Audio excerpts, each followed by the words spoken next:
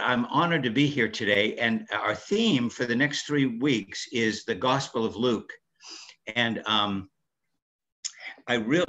love this gospel. You know, it's interesting. We did John in December, and I wish we had more time with these gospels, frankly. But the John is just one of my favorite books of the Bible.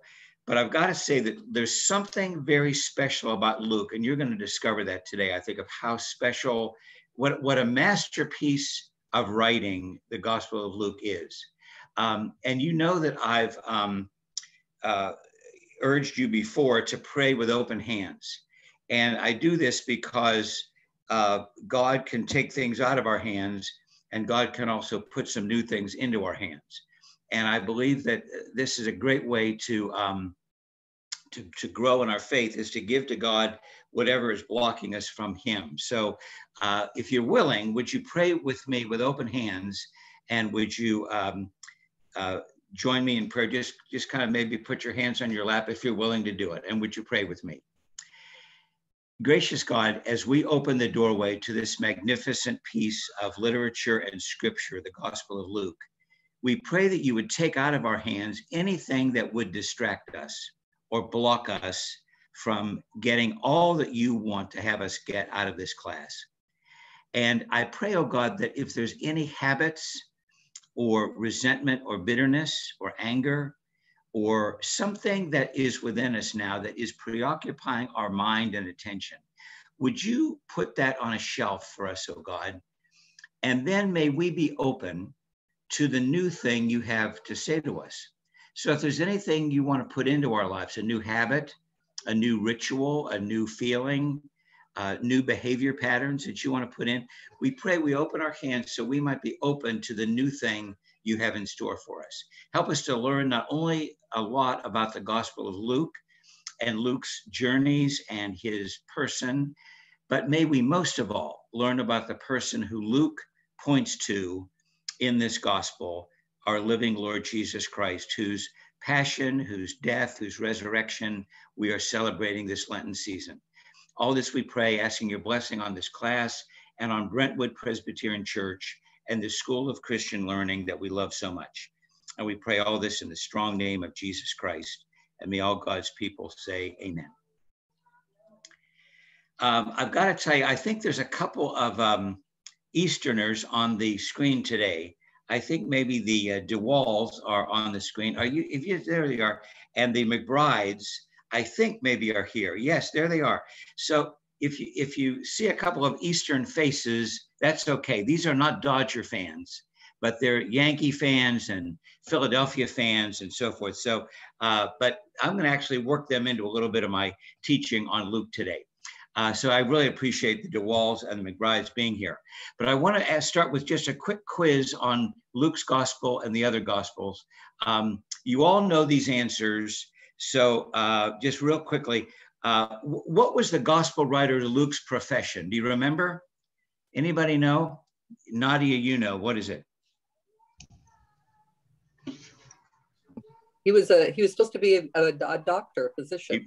He was a doctor or physician. And what other book of the Bible did he write other than Luke? You all know this. Acts. Acts, yes. So Luke and Acts are kind of a two-volume set. True or false? Chronologically, Luke's gospel was the first one written. Is that true or false? False. False. What was first written? Mark, that's right. Mark was the first gospel, then Luke and Matthew, then John was last. True or false? Luke was a traveling companion of the Apostle Paul. Is that true or false? True. True. He wasn't, and he's mentioned in, we're going to refer to that today, in Colossians and Philemon and 2 Timothy. Some of the letters, Paul refers to Luke traveling with him. True or false? The parables of the Good Samaritan and the prodigal son are only recorded in Matthew and Luke. Mark and John don't record them. Is that true or false? false. False. So what's the truth? Only in Luke.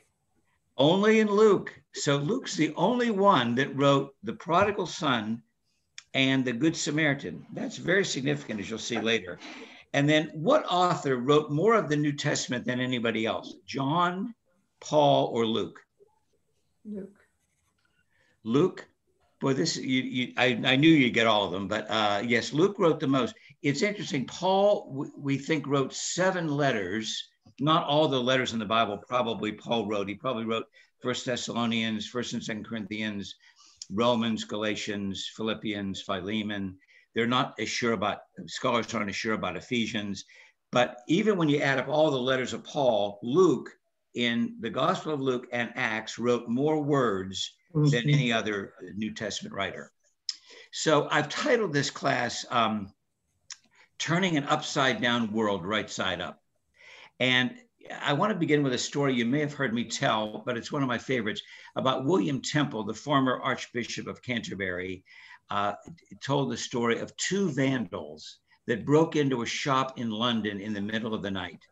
They didn't steal anything. They didn't break anything.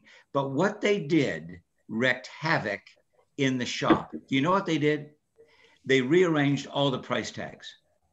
Next to the $20,000 mink coat, they put a $200 price tag.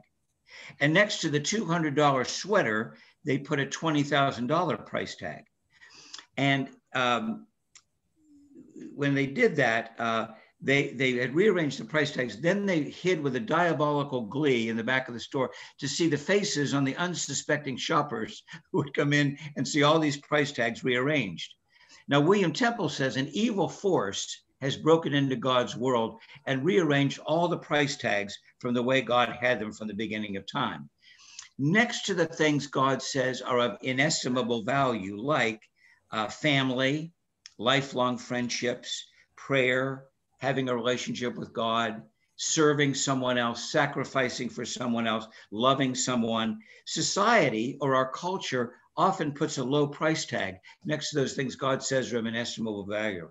Next to things God says are not that valuable, like power, prestige, popularity, success, our culture puts a high price tag. And William Temple says, our calling as Christians is to rearrange the price tags back the way they were meant to be from the beginning of time. In other words, to turn an upside down world right side up. Now, nowhere does that theme resonate more strongly than in the Gospel of Luke. Luke really believes that something happened in the incarnation of Jesus Christ that was absolutely life-changing for the world, and that something happened in the crucifixion, the resurrection of Jesus Christ, that changed human history. And that's why history is divided into 2 segments, before Christ and after Christ. But something happened so significant that the world would never be the same again. And he, as you'll see in just a moment, Luke builds this up in such a way that people really see the significance of the God of the universe becoming flesh and the passion of Jesus Christ. And so Luke is also saying that followers of Jesus Christ are meant to follow him and turn an upside down world right side up, or rearrange God's price tags back the way they were meant to be from the beginning of time. Now, just a quick word, Mark and Matthew were writing to Jewish audiences. So their focus is so often on Jesus as the Jewish Messiah, the fulfillment of Jewish prophecy. So right at the beginning of Matthew, in chapter 1, he begins with a genealogy of Jesus Christ, but he traces the genealogy back to Abraham, kind of the father of the Jewish faith. And Matthew also puts all the teaching of Jesus in one fell swoop, in one 3-chapter segment, chapter 5, 6, and 7 in Matthew, called the Sermon on the Mount. He takes all the teaching of Jesus and puts it in one place, as if he was teaching it all at one time. But it's a very effective way to get all this filet mignon of his teaching in one place. Mark was very familiar. He really understood the way people lived in Jesus' day. And the little houses were so close to one another, the little houses with thatched roofs and so forth, that they lived very close to one another. If somebody sneezed in one house, you said Gesundheit in the next house. So people were very close. Everybody was aware of everybody else's business.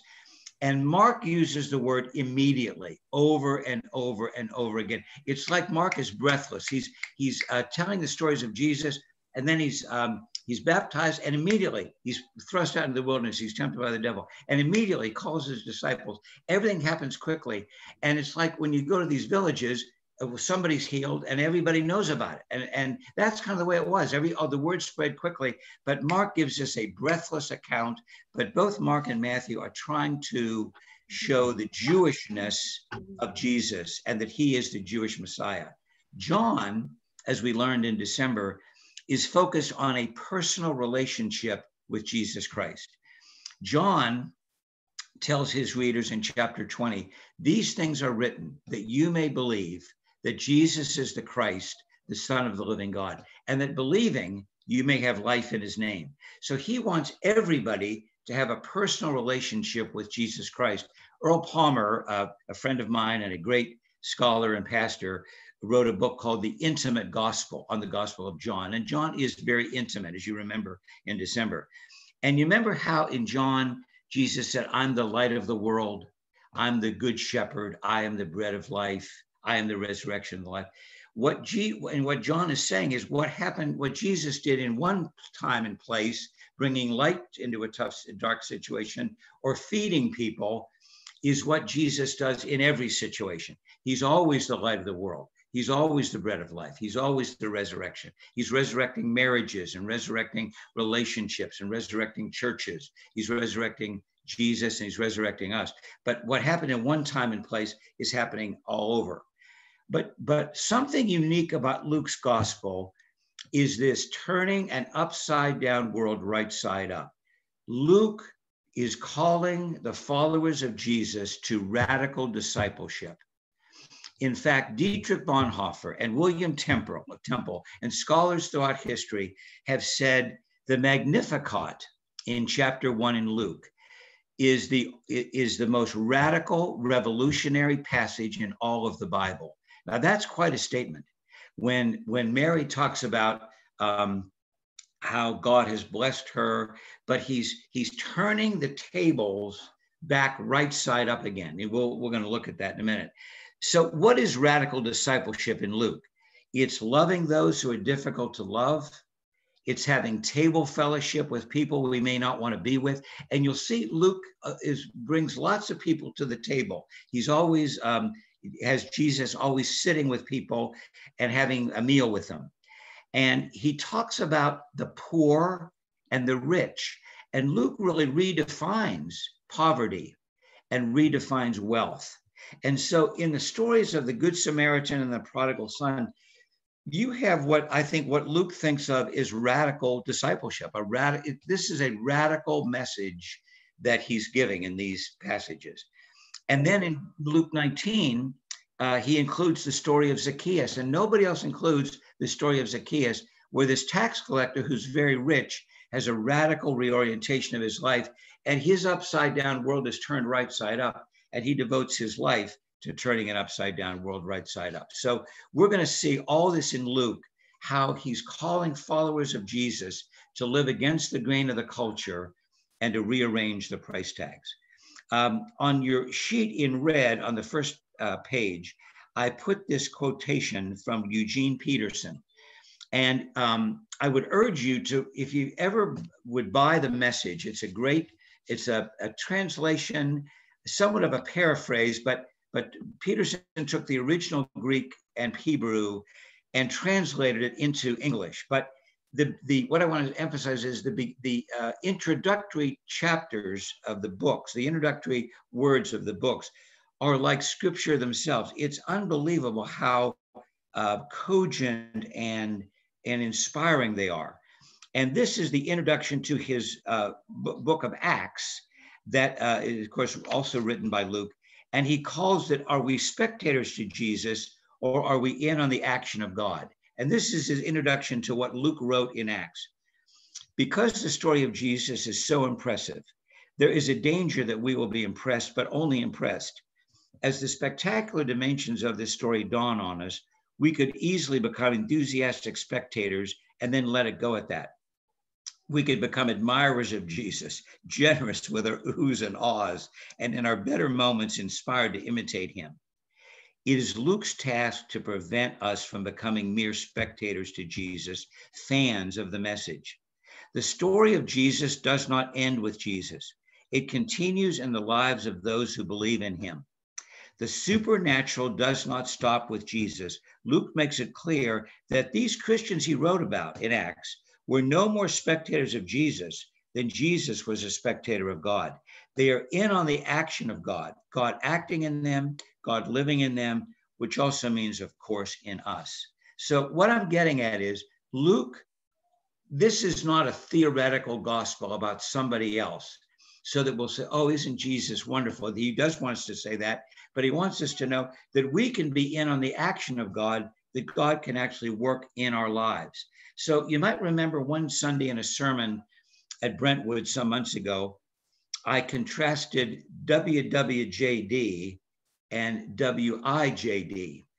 What would Jesus do? WWJD. I said, well, the problem I have with that, I love that wristband. The problem I have is I can't do what Jesus did. And I get upset with myself when I don't love as Jesus loved and don't serve people as Jesus did. And so sometimes WWJD can be discouraging.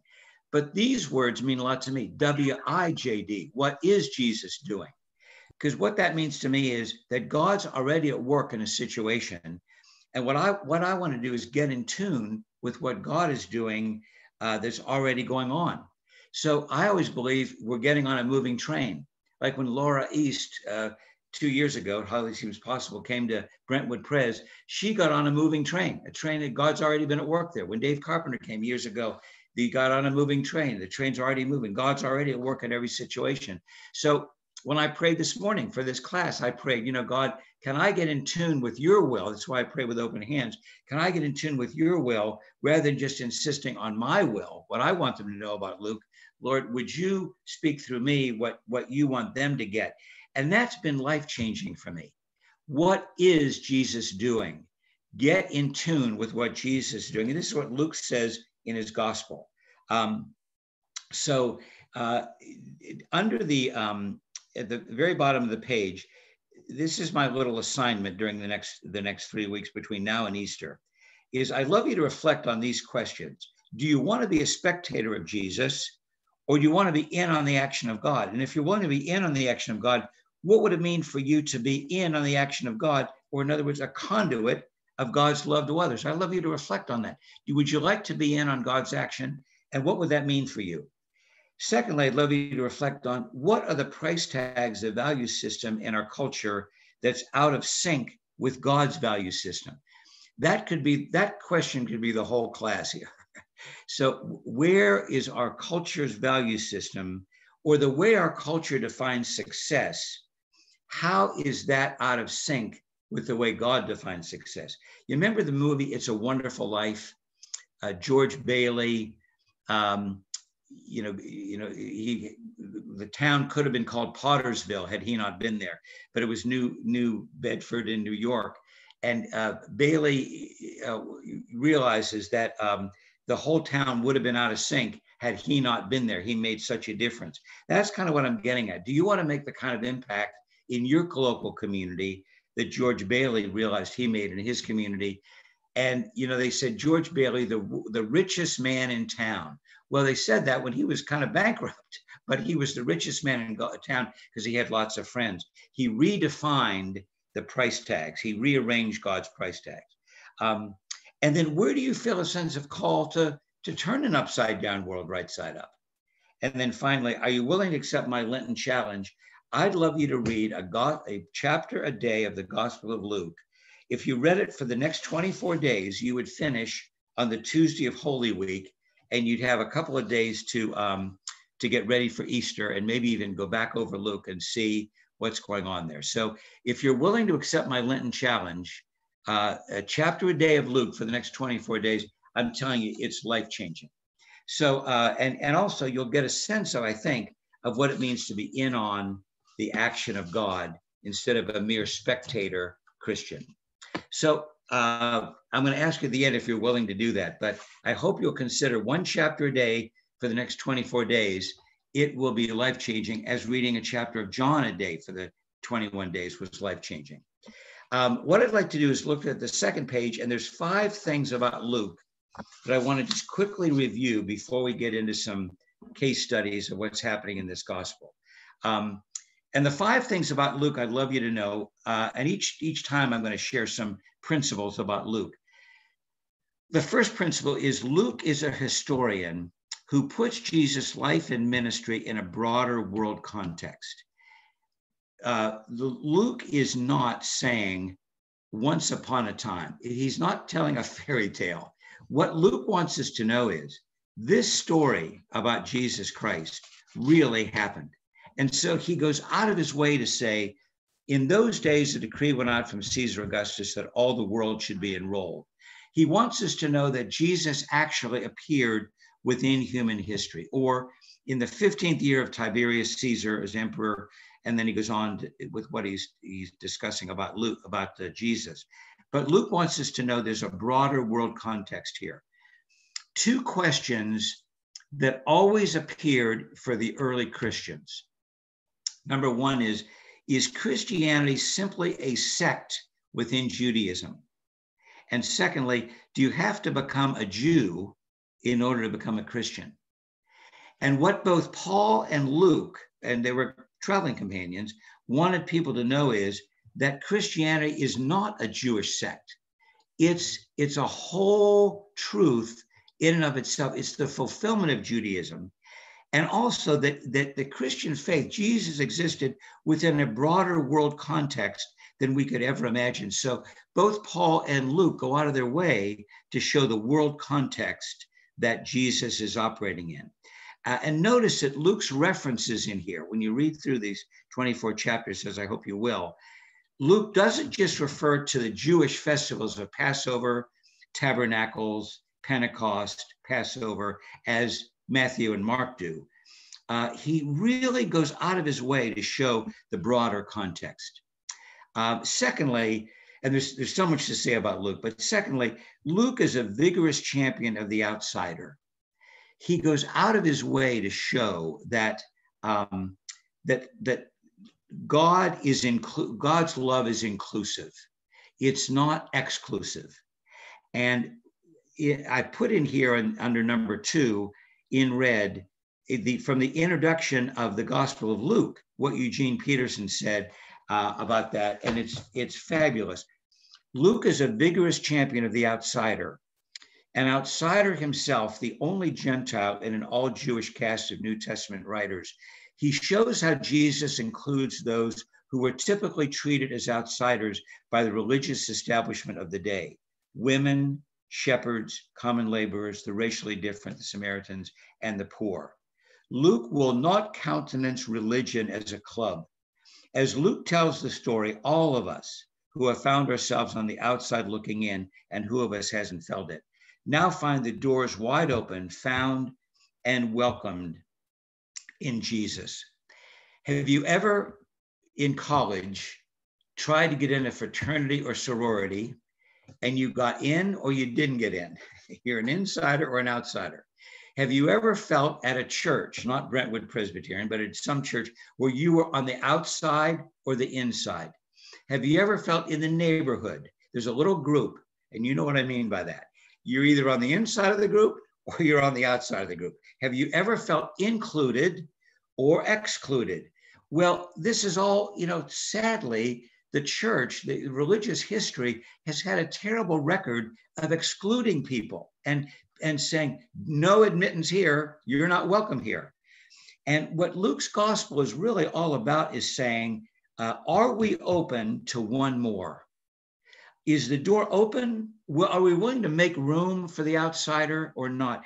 And so some of Luke's, it was absolutely unbelievable that Luke included the shepherds in the revelation of God's son being born. Nobody would have thought, the respectable Jews wouldn't have thought that a shepherd would be included in God's revelation, because shepherds were dirty. They couldn't obey food laws and ceremonial cleansing laws. So they were excluded from the temple and from the fellowship because they were doing a dirty job. Well, they didn't have time they had to care of the sheep. They couldn't have time to wash their hands and be ceremonial clean and keep with the food laws. But Luke includes them. There's a poem that is one of my absolute favorites. I hope you know it.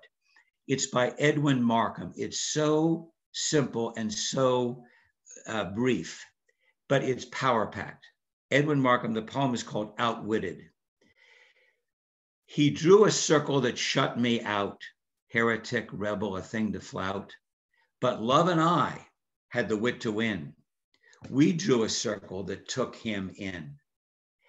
The question of Luke's gospel is, are we shutting everybody out, those who don't agree with us, or are we letting people in?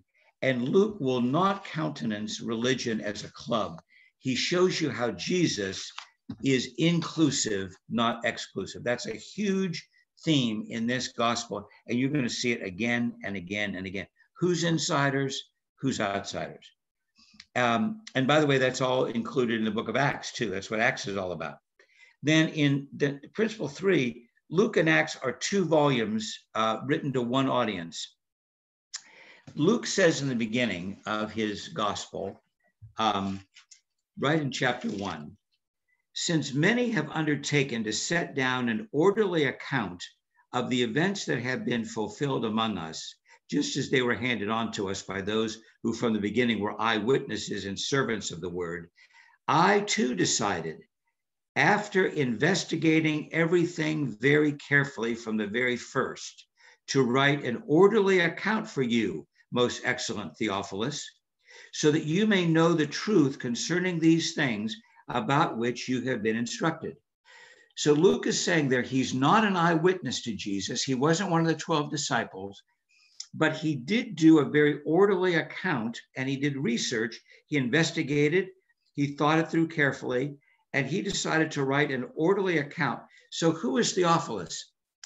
Theophilus literally means, in Greek, theo, phileo, lover of God. Theophilia, lover of God. Or Theophilus could have been a Roman bureaucrat, a Roman leader. And but he's writing this very orderly account. And then in the book of Acts, in the beginning of Acts, he says, in the first book, Theophilus, I wrote about all that Jesus did and taught from the beginning until the day he was taken up to heaven after giving instructions to the Holy Spirit, to the apostles. And then he continues there that now he's going to continue the story of what the followers of Jesus did. But he tells Theophilus that he wrote the first book to show what Jesus did. Now he's writing a second book to show what Jesus' followers did. So we don't know who Theophilus was, whether he's a Roman bureaucrat or leader, or is it written to all Christians? But what we do learn is Luke is not an eyewitness, but he did lots of investigative reporting. And because he's a doctor, as Nadia told us, he has great attentiveness to detail. Luke is a clinical observer of the school of life. And it's so interesting that doctors are often good writers because they do such thorough research. People like Somerset Maugham, Walker Percy, John Keats, Robert Browning, Anton Chekhov, they are all doctors, but they're also excellent, outstanding writers. We could go on on this, but I put at the end of that's a couple of passages for you to read in the New Testament and Paul's letters about where Luke was a traveling companion of Paul. And I think some of the investigation Luke did was not only from Mark's gospel, but from a source called Q. And Q means quell, Q-U-E-L-L-E, which means scroll. So the idea is that, or source, the idea that that Luke looked at lots of sources about Jesus before he did his writing. But I think when he spent time with people like the Apostle Paul and like Peter and like James and like others in the early church, he was pumping them for information. And I think he took all this stuff, put it together as a doctor would do, and then very surgically, with attentiveness to detail, got everything ready to write this gospel so it's an orderly account. The fourth thing I would want to know about Luke. Yes, sorry. Just a couple of questions. One, is it thought that Luke traveled with Paul when Paul returned to Jerusalem to speak with the apostles, and thus the apostles could be a source? Second, is the name Theophilus possibly a pseudonym because of the potentially seditious content of the two books? Wow, these are great questions. Yes, it is thought that Luke traveled with Paul to Jerusalem. Now, it's funny, we don't have empirical proof of that, but it seems like he did travel to Jerusalem, and that talking to James and to Peter would have been a great source for him of his material.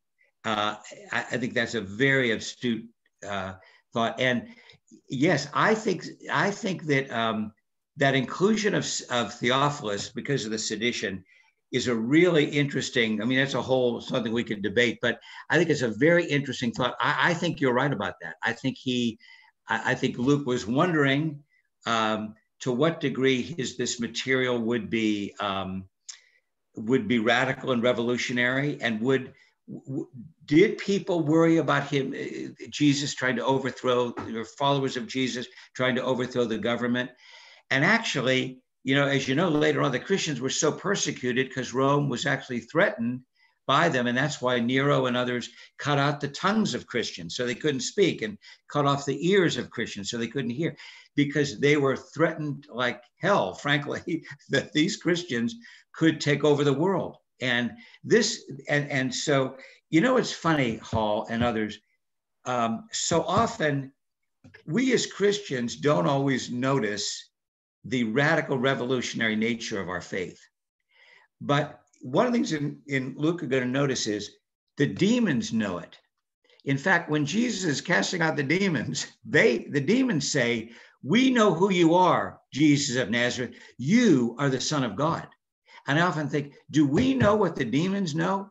And the Roman government realized, man, if this stuff ever gets out, if Caesar is really just a little piece of lint on the pages of history, and this Jesus is really the sovereign, wow, I mean, our whole system of government is in jeopardy. So I think that's very astute observation. So it's interesting that this is really a radical, life-changing message. Any other comments at this point? Anybody want to make this a 10-week class? There's so much. Anyway, Dave and Laura are laughing. They know I could keep going forever.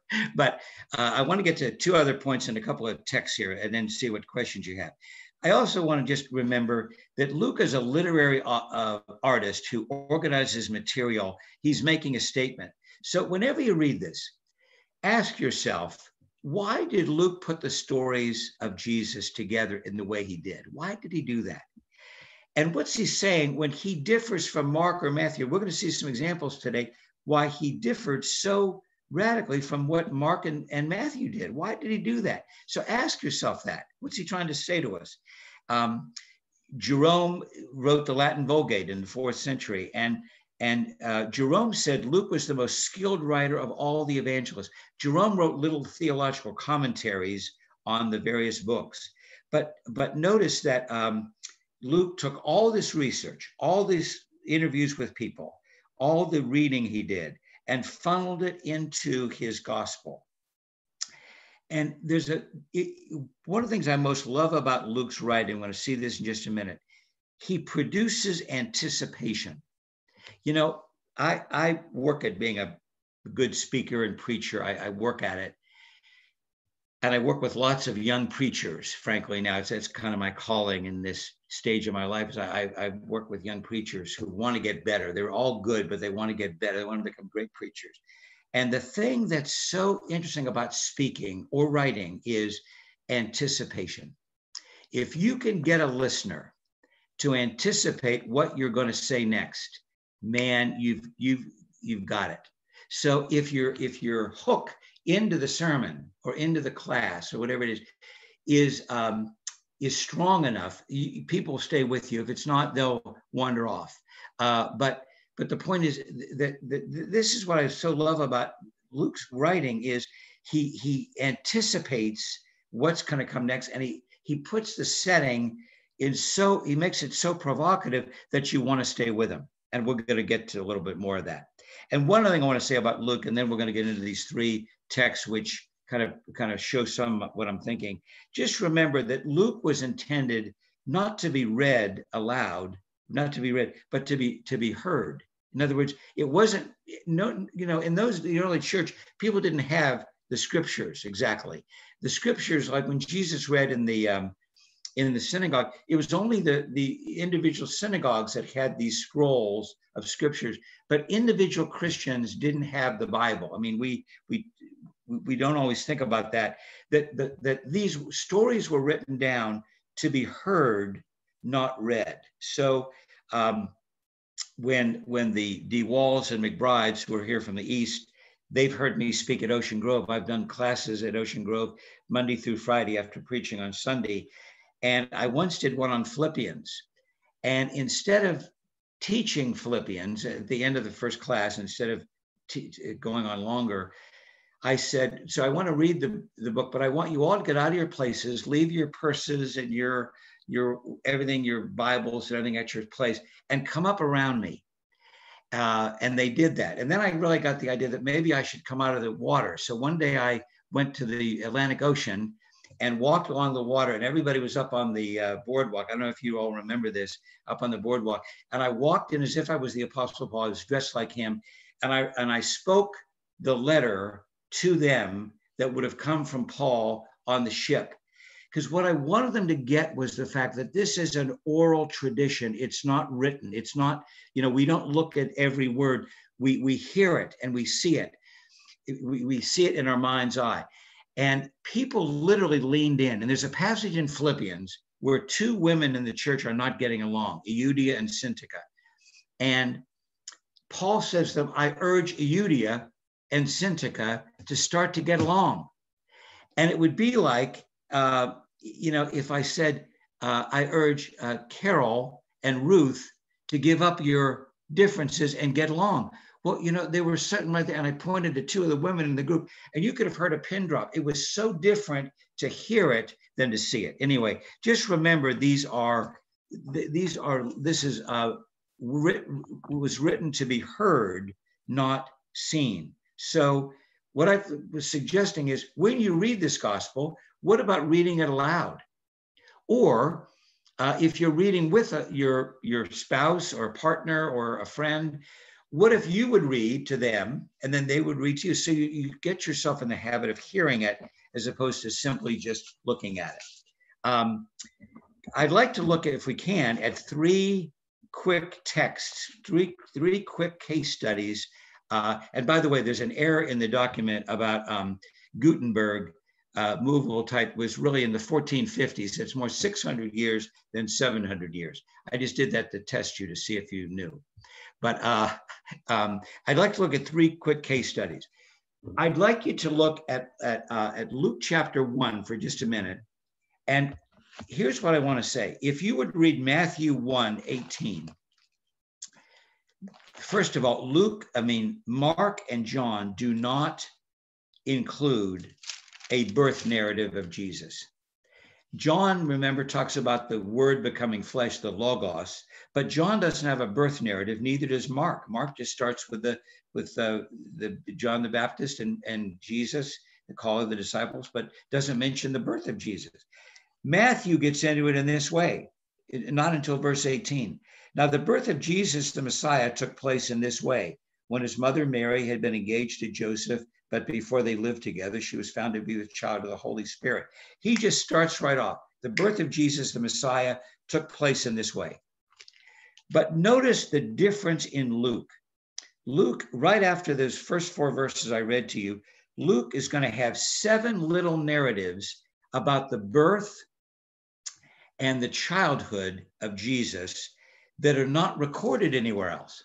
So Luke is starting like he's telling a story. He's setting a narrative in a context that, first of all, he starts with that John the Baptist had parents, Zechariah and Elizabeth, and Zechariah is a priest. He goes into the temple, and the angel says to him, "You're going to have a child."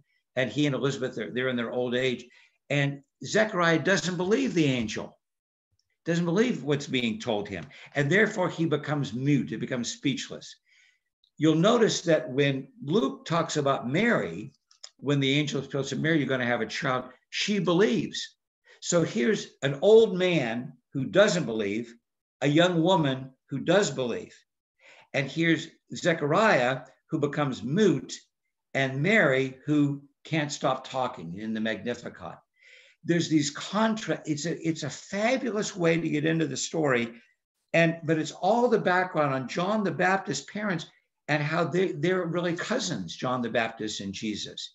And Mary and Elizabeth have a great relationship. In an Advent, Dave and Laura and I preached on these texts of where Elizabeth and Mary comforted one another in their pregnancy. And because Mary was an outcast, because she was a child of 14 or 15 and becoming pregnant, and who would have believed the child was of the Holy Spirit? So Mary makes her way out of Dodge to go down to see Elizabeth, and she stays there for 3 months.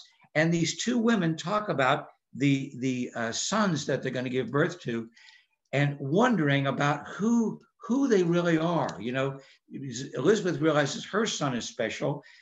Mary realizes her son is special, but they help. Imagine with a conversation, they help one another. Luke includes all this.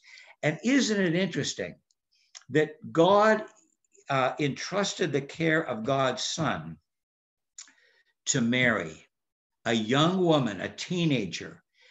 And one of the young women in our group began her sermon the other day about Jesus by saying this: he learned all this from his mother.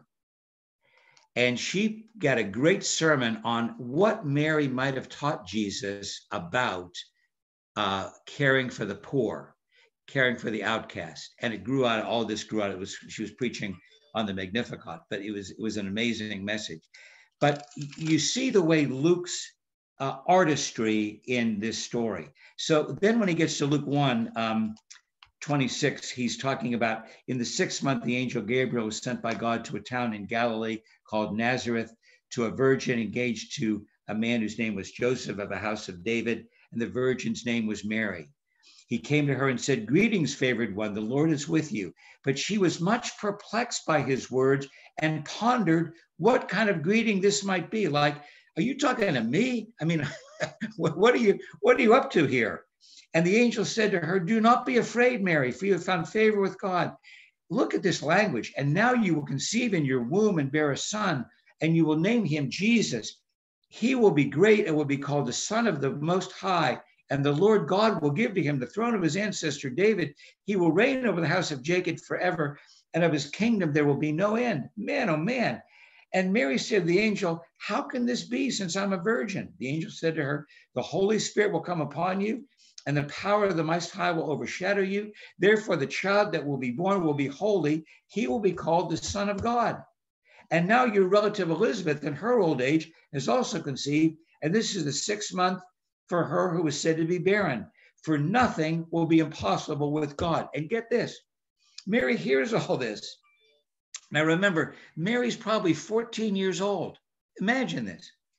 And Mary said, "Here am I, the servant of the Lord. Let it be to me according to your word." Can you even imagine what this girl was processing? That she's going to be the mother of the Most High God. He's going to be the Son of God. And then Mary gets out of town, goes to see Elizabeth and so forth. And then she says, as she's talking to Elizabeth, she realizes a lot of who this child is going to be.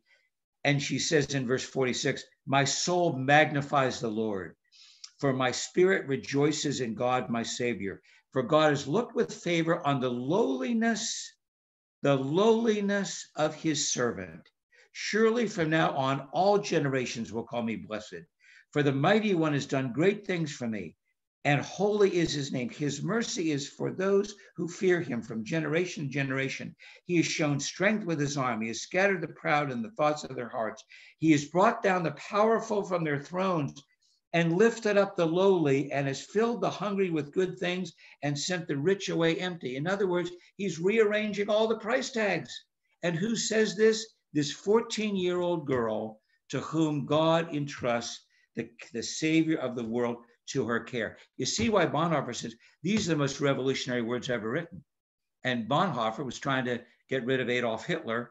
He knew about the success in terms of the eyes of the world. He knew about the power of the world, but he's saying God is overturning the tables.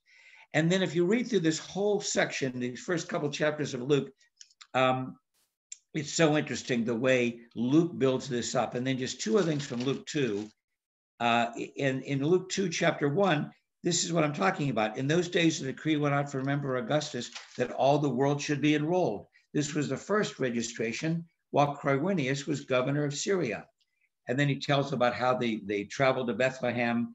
And then verse 8, in that region, there were shepherds living in the field, keeping watch over their flock by night. An angel of the Lord stood before them, and the glory of the Lord shone around them, and they were terrified. The angel said to them, what the angel said to Mary, do not be afraid, for I'm bringing you good news of great joy, which will come to all the people. For unto you is born this day in the city of David a Savior, who is Christ the Lord. And this will be a sign unto you. You'll find a babe wrapped in swaddling clothes and lying in a manger. And suddenly there was with the angel a multitude of the heavenly host, saying, praising God and saying, glory to God in the highest. And then when the angel leaves, the shepherds go over to Bethlehem to see this thing that's happened. They went with haste and found Mary and Joseph and the babe lying in a manger. When they saw this, they made known to them all that had been told them about this child, that the child's going to be the Son of the Most High God. So Mary's saying, gosh, the angel speaks to me. Now the angel's speaking to the shepherds. Now the shepherds have come to me. And she's realizing more and more, wow, this is really something. And all who heard it were amazed at what the shepherds told them. But notice this, Mary treasures all these words and pondered them in her heart. In other words, it is true. Whew. Then Luke continues. I mean, this is like great, tremendous writing. And then I just want to see one little vignette. So Jesus is born. Mary and Joseph are raising him in Nazareth. In verse 40, Luke 2, verse 40, the child grew and became strong, filled with wisdom, and the favor of God was with him. Nobody else includes anything about Jesus' childhood. But now we have this little vignette from Luke. He's the only one who includes this. Now, every year his parents went to Jerusalem for the festival of the Passover. And when he was 12, they went up as usual for the festival. When the festival had ended, they started to return, and the boy Jesus stayed behind in Jerusalem, but his parents didn't know it. Now, people always say, were his parents bad parents or were they neglecting? No, people traveled in caravans. And so just like at the beach, you know, you might have two young children. They might go to a family nearby you and start making a sandcastle. You're not bad parents if you don't know where they are every second, because they may be right down the beach making a sandcastle. So they may have been traveling with somebody else, but they didn't know he was traveling with somebody else. But people did that all the time. Children played with other children. Assuming that he was in the group of travelers, they went a day's journey. Then they started to look for him among their relatives and friends. When they didn't find him, they returned to Jerusalem to search for him. And imagine how desperate they would be, by the way. After 3 days, they found him in the temple sitting. Imagine 3 days they're looking for him. After 3 days, they find him sitting among the teachers, listening to them and asking questions. After all who heard him were amazed at his understanding and his answers. When his parents saw him, they were astonished. And his mother said to him, "Child, why have you treated us like this? Look, your father and I have been searching for you with great anxiety." He said to them, "Why were you searching for me? Didn't you know that I must be in my father's house?" But they didn't understand what he said to them. Then he went back with them to Nazareth and was obedient to them. Notice this, he was obedient to them. This is the Son of God now. He's obedient to this mother and father. And his mother, Mary, treasured all these things in her heart. And then Jesus increased in wisdom and in years and in divine and human favor. But you get a little, Luke gives us this vignette into Mary. She hears the angel, she believes it. The shepherds confirm it. and now he's in the temple, and they're realizing this guy's really got a lot of understanding, and she's treasuring all these things in her heart. And I think Mary, throughout her whole life, treasured all these things in her heart. Do you see what I'm saying? Look at the difference in what Luke does in chapter 1 and 2. No other writer in the New Testament. Mark doesn't do it. John doesn't do it. Matthew doesn't do it. He gives us all these little vignettes so we can appreciate the fact that the Son of God became incarnate and dwelt among us. It's breathtaking. Do you get the idea that I like this, Luke? Sorry. No, not at all. You're very indifferent, obviously. Does this focus of Luke heighten likelihood that Mary is a source for Luke? Wow. What an interesting, I think certainly, he got from her, from people who knew her.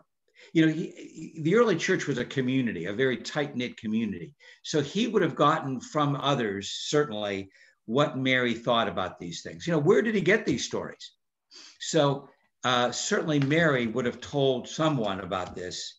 And the early Christian community was the keepers. They didn't write all this down. They were keepers of this oral tradition, these stories. So yes, I think he did get it from someone, certainly, who knew her and heard these stories. Well, isn't the early community tradition that Mary survived for at least a part of John's lifespan, and John is by tradition believed to have lived a long time? Yes. Which suggests to me, for example, I hadn't put these two ideas together, but if Luke goes with Paul to Jerusalem, at that time, Mary is still in Jerusalem. Yes. Subsequently, Mary is under the care of John, who has now gone to Ephesus and so on. What you don't. Sorry. No, I'm done. No, what I was going to say is that's very, very possible. What the thing about Paul's visit to Jerusalem is that he was under a lot of attack. He was being criticized, and he says in Galatians that he only met with Peter and James because he didn't want to be perceived as trying to influence, because Jerusalem is the mother church. He didn't want to be perceived as trying to influence them and get them on his side. So he only meets with Peter and James so that he can get their blessing to go out and do this missionary work. So the question is, was Luke with him? But if he was, maybe Luke only met with Peter and James also, or did he have an opportunity to meet with more people? Did Luke have an opportunity to meet with more people? That's one of those things we don't know. But it's interesting to try to piece this all together.